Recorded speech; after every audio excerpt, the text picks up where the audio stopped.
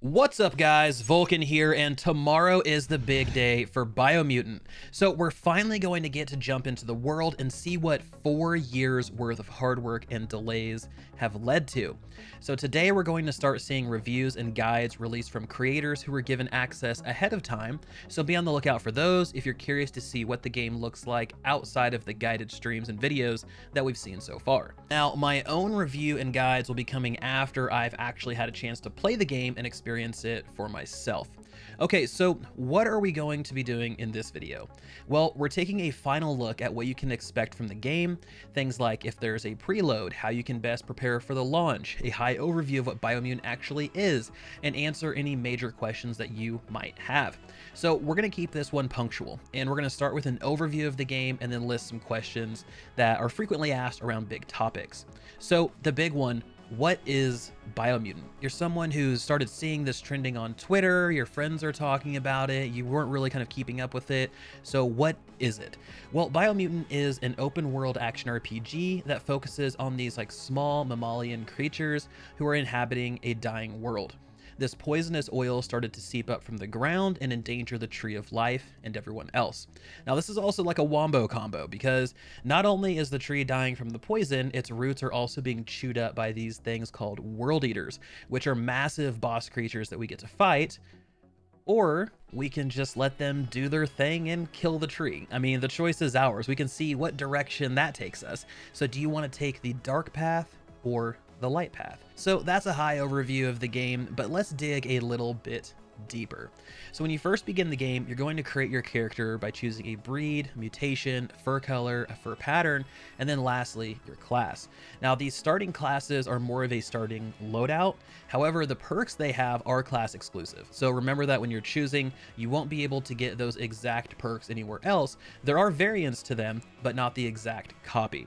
So once you've created your character, you're going to be greeted by these little dark and light angel looking things who you're going to see multiple times throughout the game. Now, these little fellas will try to win you over to their side, and depending on what one you choose, that will affect your aura. Now, your first choice will affect your starting point on aura, which is basically your karma system. Now, this aura can be neutral, somewhat light, somewhat dark, and I'm going to assume fully dark or fully light. And all of your actions and dialogue decisions will affect this aura.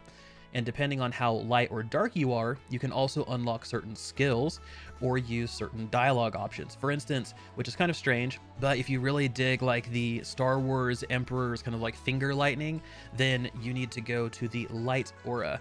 If you want an orbital laser beam, you need to go to the dark aura. So it's kind of interesting how they went different directions with that. But either way, it's important to understand what you want to accomplish with the playthrough and what decisions you need to make to get that thing done. So after that, you're on your own, right? You've chosen your starting aura, you're kind of guided through the tutorial, and then it is a wide open world. But when it comes to the actual gameplay, Biomutant gives players multiple ways to fight enemies and build your character.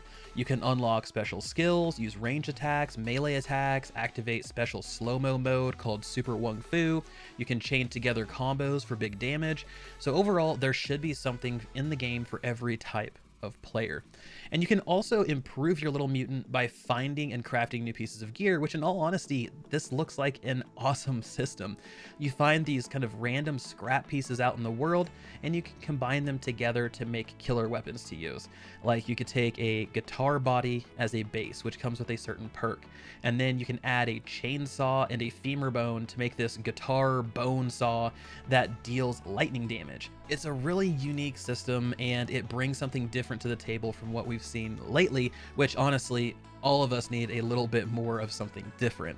So on top of all of that, you can also equip and improve armor pieces to build out your character. I mean, this one's pretty straightforward. You find the armor piece, you equip it, you can upgrade it. It's something to tinker with. I haven't seen a ton of gameplay on the crafting system when it comes to armor versus weapons, or even if there is one, but it's still important to build out your character a certain way and go for certain stats. So that's a little bit of a deeper dive into the game. I'm trying to keep things kind of spoiler free and allow you guys to discover some things for yourself. But now I want to shift into some frequently asked questions that I think some of you might want to know the answer to. So starting with some more general ones, when does the game release? Console release is at 4 p.m. CEST on May 25th. PC is at 7 p.m. CEST. Now, the reason for the difference in kind of delay comes down to when each platform's store updates to allow games to become available. So unfortunately, Steam is just later at this point. So we're going to get the game 3 hours after console. Console folks, you're going to get it 3 hours before us, so enjoy. Next up, are there any PS5 or Xbox Series X and S versions of the game? And that answer is no. Only current gen versions are available. This was done because it's been difficult for people to get their hands on next gen consoles, so being able to go for the one that is more prevalent makes the most sense here. Will there be a preload on Steam for PC? Again, no, there is no preload for PC. Consoles were able to preload starting last week. Now, you guys might be seeing a trend, and yes, this game was developed with console in mind first and PC second, so that is something to keep in mind. Now, in terms of the mercenary pre-order class, here's just some general info for you guys because this is important, especially if you're considering pre-ordering or if you've already pre-ordered. The mercenary class comes with all digital pre-orders, and it comes with any physical super editions like the Atomic or the Collectors. However, the mercenary class will not come with the physical standard edition. So if you went that direction, you will not receive the class. Now, if you ordered any of these and you want to purchase the class after launch, you'll also be able to do that. Next up, are there any modding tools in the game, or will there be modding tools? And that is a no. They said this was way too big of a task for a 20-man team, and unfortunately, this was something they wanted to do, but it had to ultimately be dropped because they just didn't have enough time. Next up, can we adjust or toggle the motion blur? And unfortunately, no. And this is a big one for me because the blur is so intense at times, but they did say they are working on a new toggle for this after launch. So if you're someone who gets motion sick really easily, or you don't like a ton of blur, you may want to wait until that setting is added. I feel like I'm having Outriders flashbacks, but hopefully they get this added soon after launch because I know this was a big thing that a lot of people talked about on some of my preview videos. The next one is another one that I got a lot of my videos. Can we turn off the narrator? And that is a yes. You can adjust how frequently he talks in and out of combat. If you want him to say certain things, he has multiple options to go through and adjust. That way you don't get so burned out on him super early. Now, in terms of your gameplay questions, okay, so is the HUD customizable? And this was a really cool one. I didn't know about this. Yes, you can actually adjust quite a bit of what is on the HUD in terms of size, the comic book effects like Angry Beaver or Wham Pow, your damage numbers, your health bars. There's a lot you can go in there and tinker with to make sure that you get enough information but don't feel overloaded. Next, is there a new game plus? Now, this was one of my big questions that I put on my last video, and that is yes, absolutely. We actually got confirmation on this, which is great. A new game plus will start you at the Tree of Life.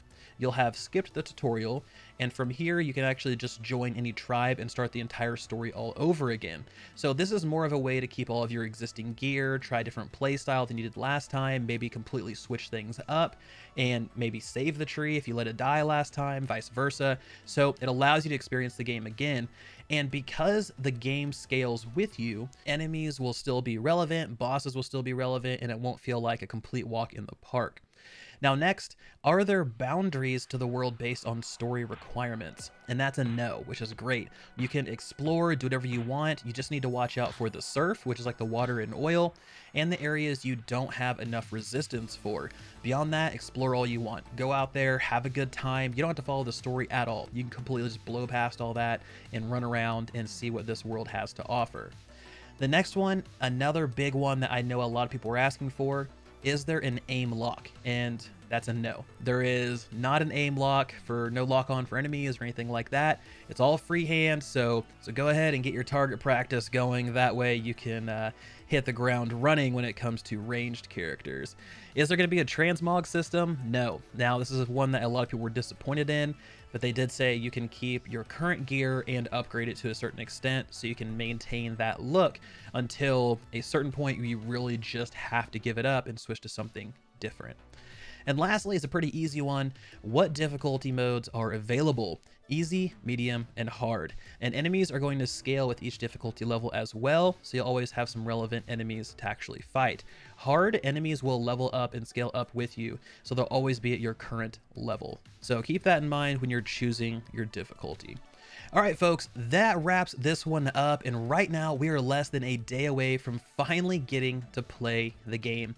I hope you all enjoy the content that I have planned, and remember, please let me know in the comments what type of playstyle and creature you're making first. It's been really cool seeing what everybody wants to kind of go into.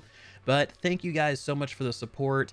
We recently crossed 50,000 subscribers, which is fantastic. I plan on doing something for that. Just been super busy, so don't worry.